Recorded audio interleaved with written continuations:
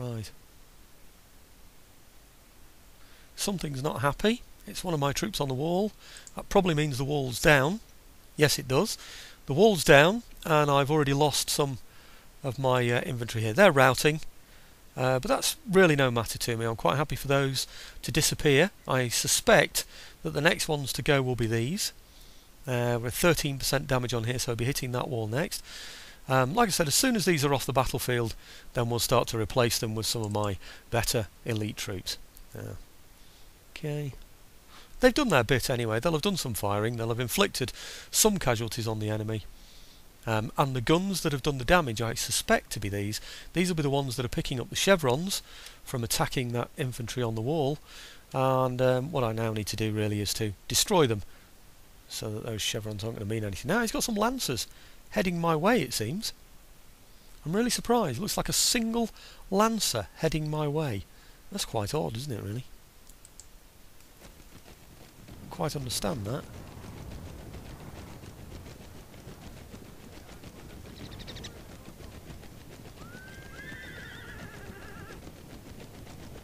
"42 out of 45 it says he's got. He's got a single lancer there.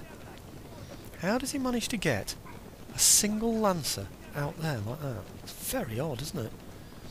But will that single lancer be able to hurt my artillery?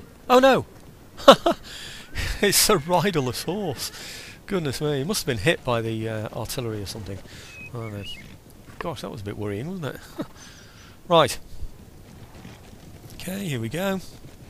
What I'm going to do is send in my hussars to take out the artillery, and I'm going to back up the attack of the hussars with the guards. That's the two lots of guard cavalry that I've got here in the rear. I'm going to form them into that diamond formation because I'm told that it improves their effectiveness in the attack. I'm not wholly convinced, but anyhow, let's see how I go. Right, now he seems to be leaving me alone at the moment. He's leaving me completely alone at the moment, which I find astonishing.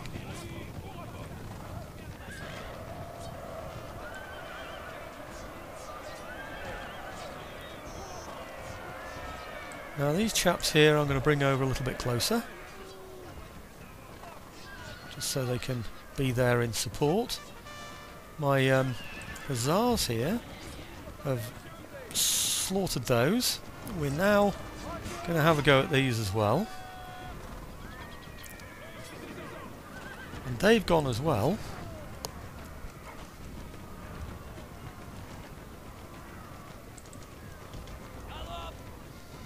Now what I don't want, of course, is for my hussars to go chasing after the odd router there that might then cause me some problems. I might then go running into his lines. He does show on the top right hand map there, you see these here, these red squares with the white in the middle. That means that he's routing, of course. You can see down here he's got 1 out of 18 left. I don't expect a single 1 out of 18 unit to survive, of course. Alright, Fusiliers of the line. Now those guns are right in front, so I'm not going to be doing anything at all with those guns. Let me just check up on those hussars again. They're the Pavlograd hussars, actually. They're my better hussars, which is nice, isn't it? Okay, so let's put those in a decent formation as well. And get those down here.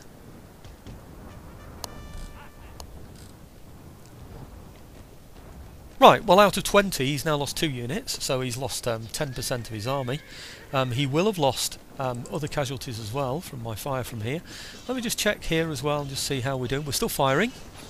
Goodness knows what we're firing at from here, but see if we can reach anything. We can actually. We can reach, by the look of it, his whole army from here. Now that really, really does surprise me. Oops. Gosh, we're in a mess there, aren't we? What's going on there? Right, okay. So we are firing. Might just have a quick check and see what the results of that fire might be. Maybe it's because he's firing here, is he? Not in combat. Firing, not in combat. Okay, firing, not in combat. It looks like we're just returning fire, doesn't it, on these guns? Which means that we won't be affecting anything else. 120, 120, 120, 120. He seems fully intact, doesn't he, on here? Yeah, 120 there. 45, 45, yeah, I think 38 out of 45. Oh, he's got hit there though. He has been hit there, so maybe we are hitting 45, 38. Now that would be good if we're taking out some of the lancers on his left flank there. It's going to be a bit of a boring one, this, so I will skip bits of this battle out. It's nice to see the overall tactics, I suppose. You know what's going on, don't you? I've got looking on the top right map, you can see my general is there with the 2 howitzers. I'm expecting that another unit of mine will be coming on, but it doesn't seem to be yet. It's because of this unit here that's decided it no longer wants to withdraw. So I'm going to withdraw that unit. Yeah.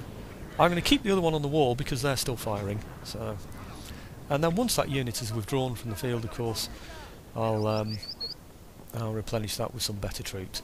So could do really with withdrawing some of these troops that are up here as well. I think it would be far better for me to be able to attack from here, yeah, with support from the walls here at the same time, and then put myself in a position on this hill here. Well, that's certainly what I'm going to aim for. So what I'm going to do now is go quiet, and then I will, when I've got myself into a different position, then I'll show you what that position is. Okay, here's the next stage of the battle. You can see that what's happened is he's peeled off one of his cavalry units, and he's decided to attack me as I'm coming out of the walls here. My intention is to go up towards the new troops that are arriving on the field there, my elite troops that will be arriving, and as I'm coming out of the walls he's decided to attack me. Fair enough, good tactics. The trouble is that what I've done is I've seen what he's doing. I've halted all my troops that are coming through here. One's already got through, so I've put those on square formation, and then I'm simply fighting him off as he comes past us. So he hasn't got many men left there now, 15 out of 45. I don't think they're even going to be able to come back on the battlefield. I think they're just going to completely go eventually. The morale's very, very poor anyway. My cavalry and everything else is still in the same place where I left the game before, so nothing different there. So really, oh, hang on a minute, he's seen something else here, hasn't he, that he can go for. So let me just put those, or do I need to? No, I don't. I think he was going to go for those then, wasn't he, actually? And I almost missed those as well, goodness me. Now then, 85 out of 90, and he's down to 4 out of 45. This is one of his cavalry units that was on his left flank, if you remember, the ones that were facing my cavalry, or rather the ones that I suspected he was going to defend his artillery with. So he's obviously not doing that. So let's take these out of the square formation. Just thought I'd show you that part of the battle. That was a new part of the battle, basically. So just take them off combat as well. Don't think I need them on that anymore. I think I can rely on that cavalry disappearing completely now. Okay, the other thing that I should mention now to you is that my general's still in the same position there. That's what I'm pointing at the moment. And then if you look over here, again on the top right map, you'll see that my artillery is still in a similar position. I've moved them forward slightly, but what's come on the field now is the 17th Jaeger Regiment. So I've asked the Jaegers and the artillery, they're my howitzers, to take this hill. Looking on the top right now, you can see where I'm facing, the top of this hill here, that very white point there. That's the top of here. If I just move forward for you, you can see where that's going to put us. It's going to put us in this position here on top of this hill. Not so important with howitzers, but it doesn't matter. It's a good vantage point for me to be in.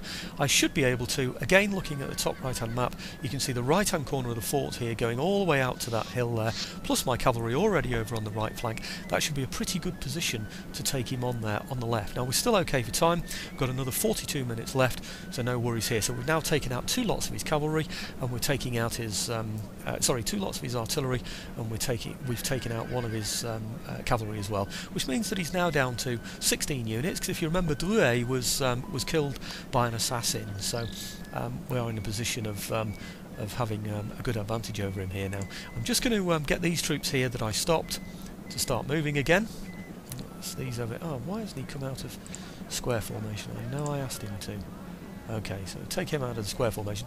Notice these troops that came out of the side entrance, or the right hand side, they're getting into position much quicker, of course, now. What he has done by that attack is he's managed to slow down my my movements there up onto the hill, and of course he'll slow down my ability to bring on the reinforcements as well by doing that, which is not really good. But I want my troops to be over on this side here, so I can either withdraw them or attack with these. It depends how confident I'm feeling, really, I suppose. But where should I put these? Somewhere over here, perhaps, for now.